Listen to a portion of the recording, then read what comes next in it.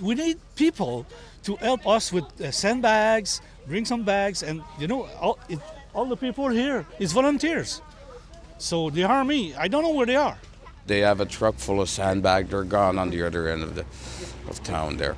They just turned around and they're gone with all their truck and everything. They don't even have a boat here.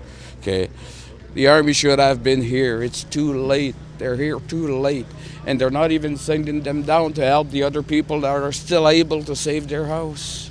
We gave up on the digs because we didn't have enough sandbags. I don't know where the army is to help us. And I had at least 6 sump pump in the basement, and we had to let go. We don't have enough help.